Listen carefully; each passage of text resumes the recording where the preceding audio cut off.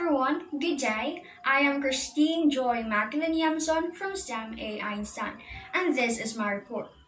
We are going to find the limit as x approaches to 0 sine of 3x over x. I'm going to go ahead and call this one as equation 1. Refers to this equation, I want to set it up like this and rewrite our equation to make it easier for us to evaluate the limit.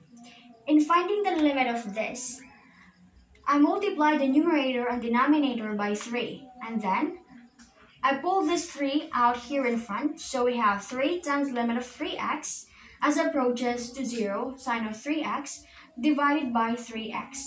The reason I did that because I want to let data equals to 3x. If we let data equals to 3x, we'll have this one. 3 times limit of data as approaches to 0 sine of data divided by data. And according to this equation, this is equals to 1. So we have 3 times 1 is equals to 3. So in finding the limit of this, the answer is 3.